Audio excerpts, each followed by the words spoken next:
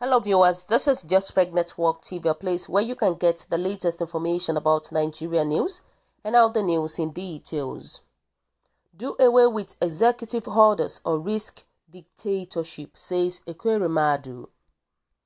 Former Deputy Senate President Ike Ekweremadu Wednesday said unless Nigeria stops executive legislation through executive orders, the country may be heading towards authoritarianism and possible dictatorship. The fact is that the country has already turned into dictatorship. It is not now that we know that this country, Nigeria, has turned into dictatorship. And this one that Ekweremadu is saying, fine, it's good that he said it. But I think it's already late for him to say that, because he is even part of the people that are dictating for their states. So let's go further. Ekweremadu, according to a state by a spokesman, Uche Anichukwu, said this in a paper titled Executive Order and Democratic Governance, which he delivered at the ongoing 60th Conference of the Nigerian Bar Association (NBA) in Abuja on Wednesday. He said democracy emphasizes the divisions of governmental powers into three different arms, each with distinct powers and responsibility clearly provided for in a country's ground norm.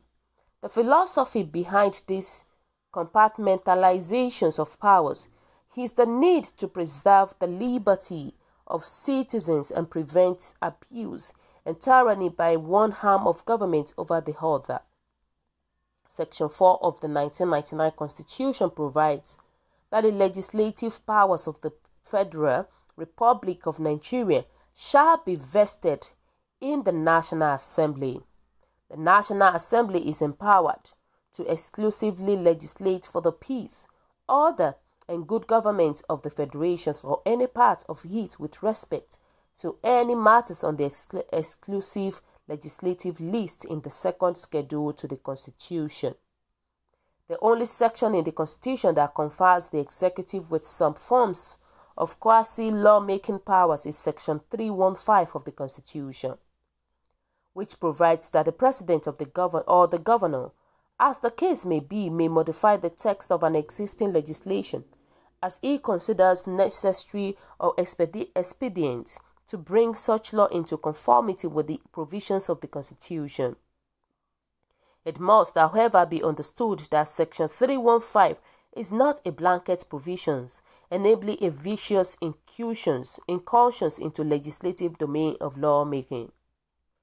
It is first a transitional provision inserted into the Constitution upon the return to democratic rule in 1999 to enable the governorship to fill in a legislative gap typically expected of a country transitioning from a military system to democracy.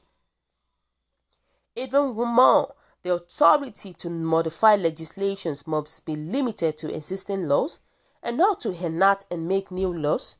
A proper understanding of the context of Section 315 and the reason why it was inserted in the first place will reveal that the provision has duly outlived its usefulness and ought not to remain a part of our body of laws. He regretted that the Constitution Amendment Bill to delete the provisions from the Constitution in the 8th National Assembly was not signed by the President. He cited Executive Order 6 and 10 of the President Buhari's administration as examples of overreaching executive orders. He reminded that much as the President had good intentions to get the governors to implement the Constitution's amendment, granting financial autonomy to state houses of assembly and state judiciary, Harvard professors Stephen Levitsky and Daniel Ziblatt in their book, How Democracies Die, had warned that the road to dictatorship is always paved with good intentions.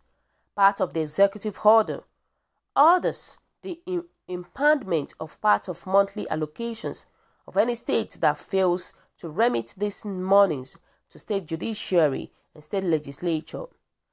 This does not in any way represent what we amended in the Constitution. The order is evidently contrary to the provisions of Section 162 of the 1999 Constitution as amended, and the positions of the Supreme Court of Nigeria in the case of Attorney General of Abia State versus Attorney General of the Federation, he said. Ekweremadu called on the NBA and other public interest groups to act as gatekeepers by seeking the interventions of the court at the earliest opportunities against any executive orders, which seems to be in violations of constitutional provisions for the principles of separations of power in order to stop the executive from usurping the legislative powers of the Federation. The judiciary must be active in the protections of the well-acceptance principle of separations of powers and Nigerians' choices of federalisms as a more suitable governance model for a plural society such as Nigeria. In fact, the executive should mind their business, as is stated in Section 5 of the 1999 Constitution. I also propose that the executive seeks a resolutions of 2/3 of both houses of the National Assembly if there is a need for an executive order, he said. Well, so viewers, you've heard it all. Mostly it's just all about Nigeria going from the military era to a civilian era. And what I can say is that to us, we think that we are in the civilian era, but with the way our president is actually running his own leadership, to me, I would say that we are in a military era. We are in a dictatorship era, because the fact is that people are scared to speak the truth. The fact is that even the human rights are scared to fight for Nigerian citizens. You know, for instance, let's give an example of Showere. Those days when he came out for harsh revolution, what ended it? We all knew everything that happened in the process. We all knew how they attacked this guy. I am not against Showere, neither am I supporting Showere. But I'm trying to say is that there is no freedom of speech in Nigeria. There is no freedom at all in Nigeria. When you speak against the president, they might deal with you. And that's just the fact about it. They might deal with you. You know, there is one of the prominent leaders that I heard about some time ago. You know, they said one guy had actually made a poem about him, and the guy actually spoke a lot of things against him. You know, I will remember the name, and if I can't remember the name, maybe then one of my next videos I will talk about it. You know, and before you know it, they arrested the wife of the guy that did a poem. They arrested him. They arrested his family because they were not able to get the man in particular, just because he actually said something and he made mention of that man, the politicians, in one of his poems, just because of that.